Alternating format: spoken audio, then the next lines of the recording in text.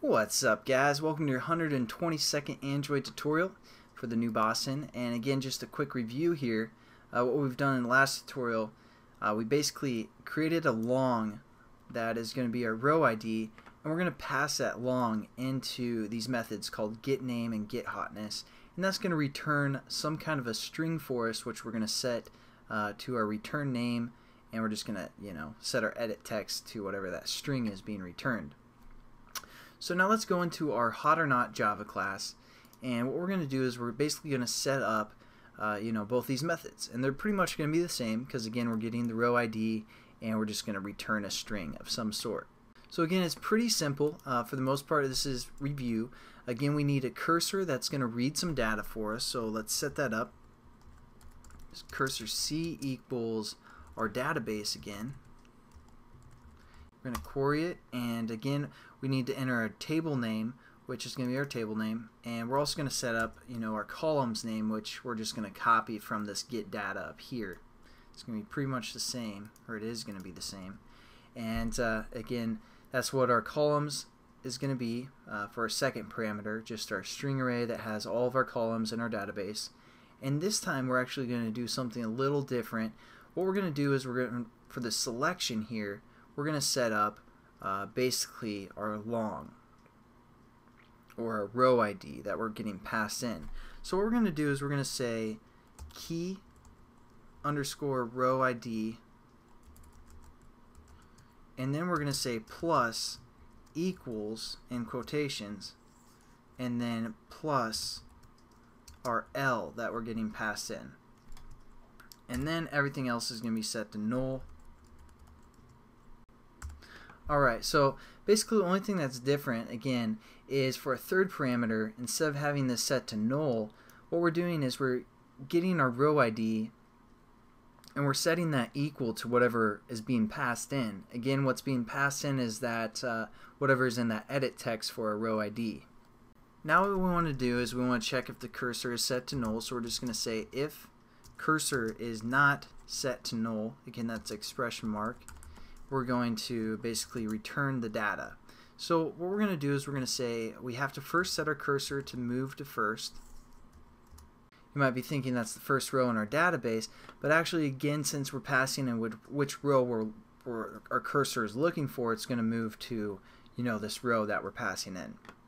And we have to call that method for this for us to look through it, and then all we're going to do is set up a string called hotness, or actually name.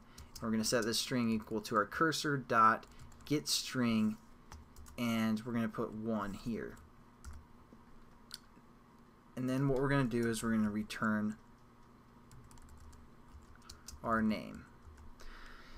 So again, just to quickly talk through everything that we've done,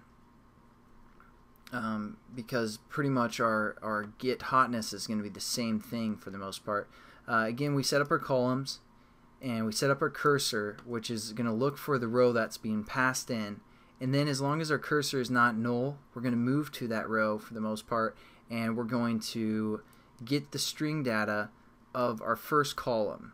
Now quickly, just to go back, because this is a little bit new, I'm just going to scroll up to where we said get data before, because this is kind of the same concept.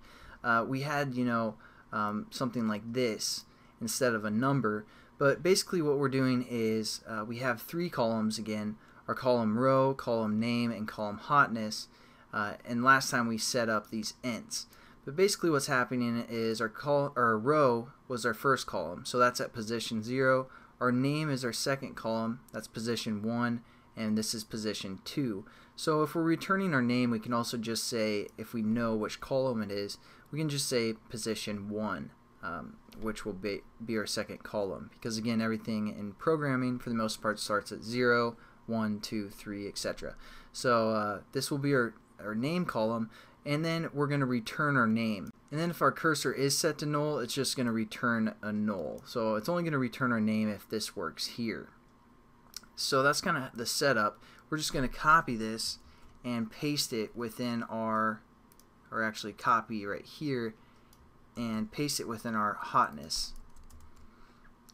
And all we're going to change is basically which cursor we're getting because again our hotness is in our third column, which is 0, 1, 2. So we're going to look for, you know, the hotness column, and it's going to get hotness, something like that, and it's going to return that hotness. So now let's just run our application and make sure everything works. Again, for the most part, this section we're just getting the name and stuff. It's kind of review because we've done it before, but again, I just kind of wanted to talk over it because I'm not sure if I specified it clearly.